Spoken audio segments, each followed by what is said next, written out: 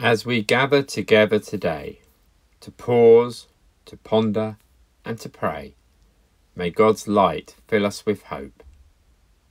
Amen.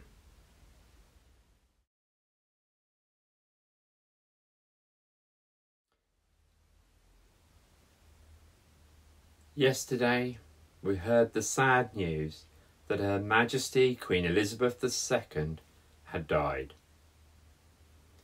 This is a very sad time for many people across the country and the entire Commonwealth. So today we take time to pause and to remember all that she has done for the world that we live in today. I know that for many of you will have memories of celebrating Queen Elizabeth's Platinum Jubilee with parties earlier this year.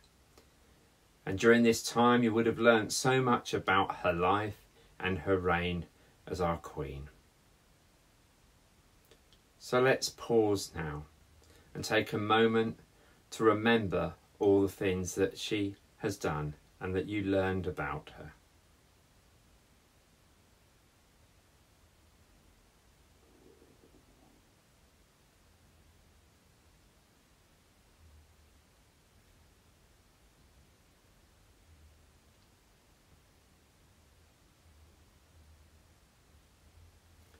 We also take time to remember the royal family as they grieve and mourn their loss of a mother, a grandmother and a great-grandma.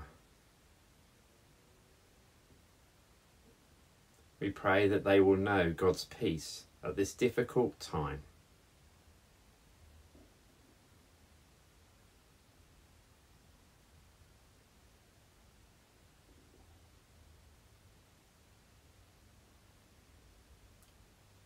We especially pray for her son Charles as he takes on the responsibility of being the new king.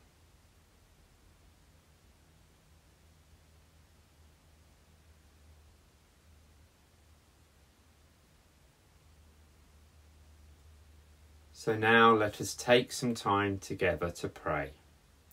If you would like to pray the prayer and make it your own, then join in with the words that will appear on the screen.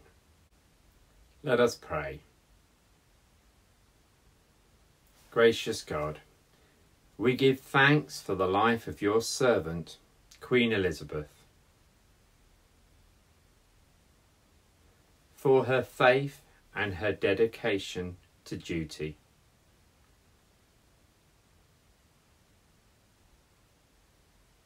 Bless our nation as we mourn her death.